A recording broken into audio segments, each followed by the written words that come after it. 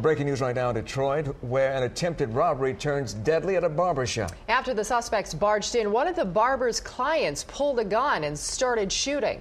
Fox 2's Ron Savage live right now on Detroit's east side with the very latest. Ron.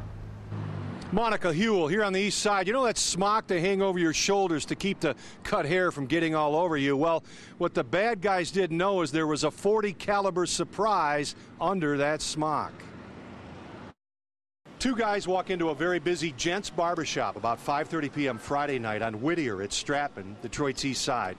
One bad guy with a gun says, quote, "You know what time it is." What the two bad guys didn't know is two customers were legally carrying handguns. The man in the chair getting a cut took advantage of pulling his gun under the cover of the smock. When one bad guy says, "Why you stalling? Empty your pockets," he then fired a shot into the floor of the barbershop. That's when the customer in the chair opened fire and emptied his automatic clip containing multiple rounds. 3 children were also standing behind the barber chair. That same customer took his unarmed hand and swept the 3 children to a safe spot out of the way against the wall. The end result?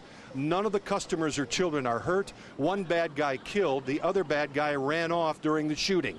Police say the deceased has a long rap sheet. He was currently out on parole for an armed robbery conviction.